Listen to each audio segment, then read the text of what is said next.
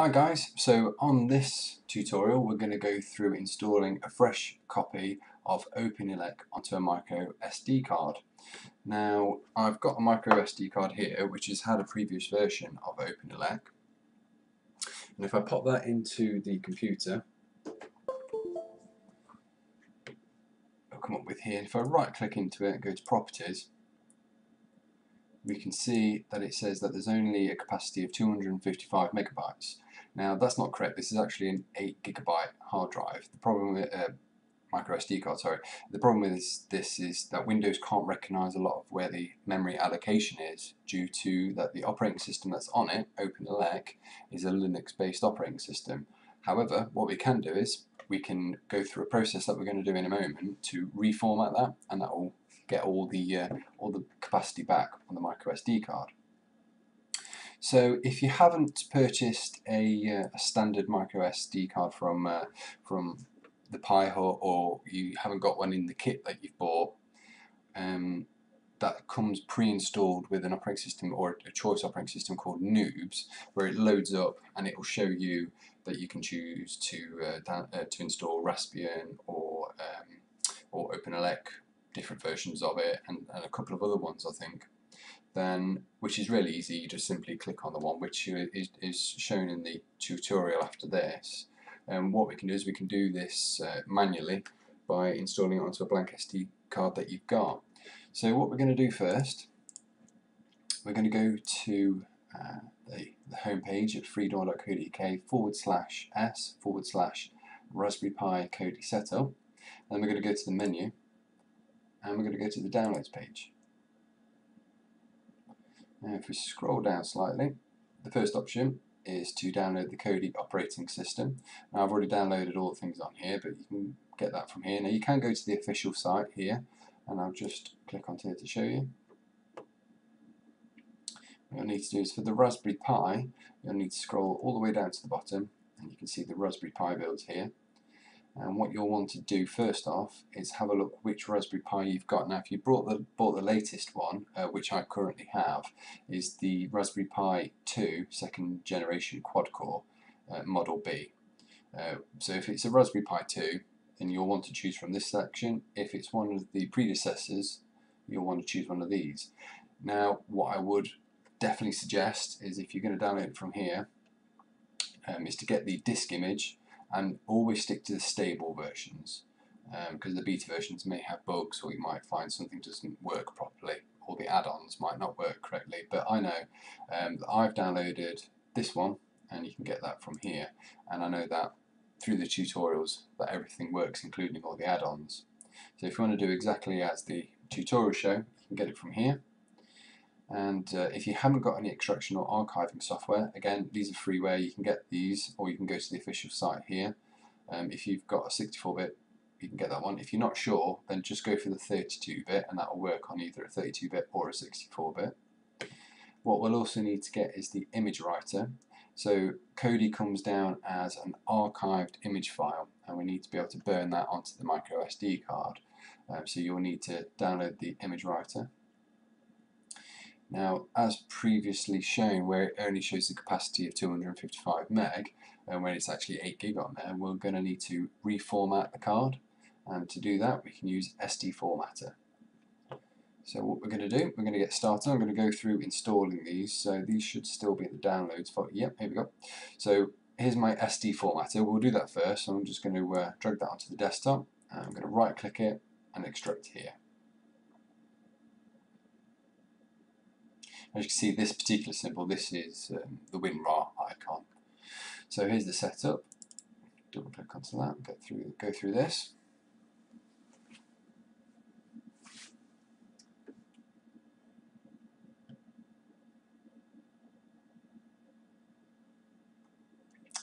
Click next, next, and install.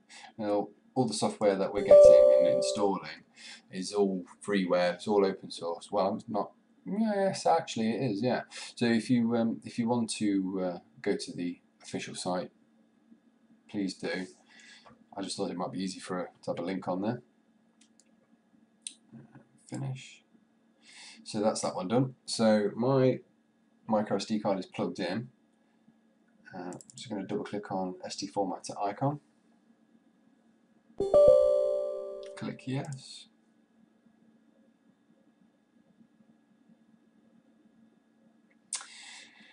And here it is. Simple little program. Now what we can see here is the drive and the drive name. So what we want to make sure is that the micro SD card that's plugged into your PC is allocated the correct drive. So just to double check that, you can go to, just open up another file explorer, go to this PC, and as you can see here, I've got the removable disk drive here, and it's under the J drive. So I know it's that one, so I can leave that. Now as you can see here, it says that there's only 256 megabytes available. That's not the case. I know it's got 8 gig. So what we're going to do is I'm firstly going to just give it a quick volume name, volume label of Kodi.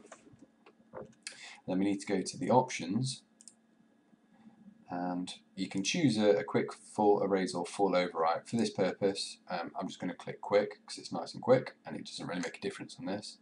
Now where it says format size adjustment, we need to click this to on.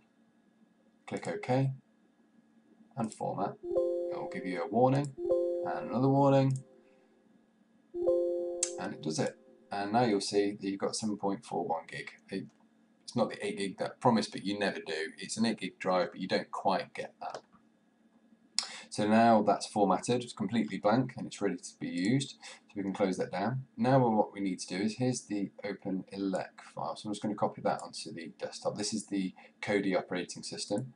So I'm going to right click and extract here.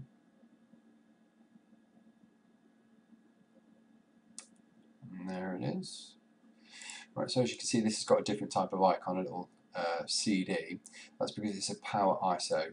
I've got Power ISO installed, and that reads image files and a whole host of other files. Now, if you don't have an image file reader for this purpose, it doesn't actually matter. It will just be like a blank icon, or it looks like a piece of paper. If you do want to get Power ISO 5 for free, you can go to the Freedawn home, which is freedawn.co.uk. If you click on links, it will then come up with this, and you just click on software, scroll down, and you've got Power ISO there, so you can download that for free. So what we need to do now is we need to burn this onto the micro SD card and make it bootable. So when we turn on the Raspberry Pi with the SD card in, it can read the information on it and it can start to install the operating system. So to do that, we're going to use Image Writer. Double click on that.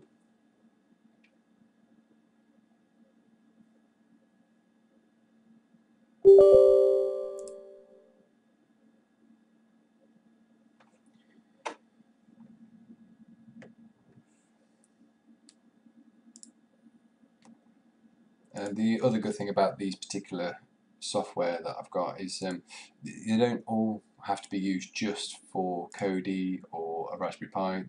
They do have their uses. Like I say, if you do have a problem down the line where you've installed some Linux operating system and it seems to have corrupted your micro or your SD card or a memory stick, try running the SD formatter through it and it might sort your problems out. So click install.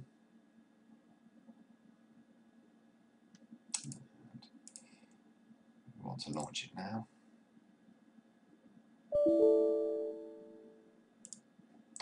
That's probably because I did it from the installation file. It's giving me an icon here, so we'll just give that a go. Click yes.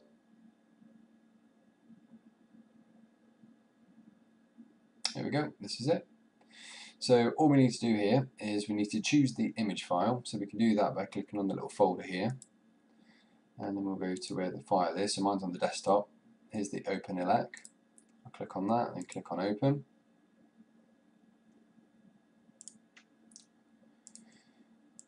And then we need to choose the device. Now if you remember, it's the J drive, so make sure that it's going onto the correct drive. And then all you do is click write. Now it says writing to a physical device can corrupt the device, and basically we know that it's because before when I wrote to it, it said it had 255 megabytes of free space. That's what it means by that. It's not going to physically break it. Installing this particular OpenELEC or Linux-based operating system means that Windows won't be able to fully read it properly. But you know, if you're installing Kodi on it, you're not going to be using your PC to read the microSD.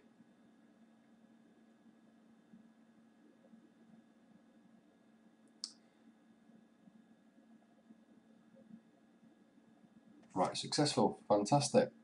So now what you can do is you can take the microSD card out your PC and you can pop that into the Raspberry Pi and then plug in the power supply and it will begin to boot into OpenELEC straight away.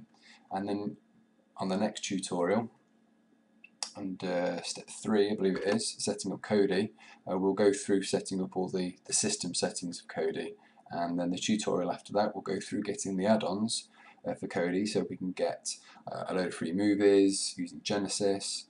We can use you've got all the box sets on there, and we're also going to install Turks TV, which allows you to stream a lot of live TV from around the world, including the UK. Right, so now the USB stick's ready. You're ready to go to the next step. Cheers, guys.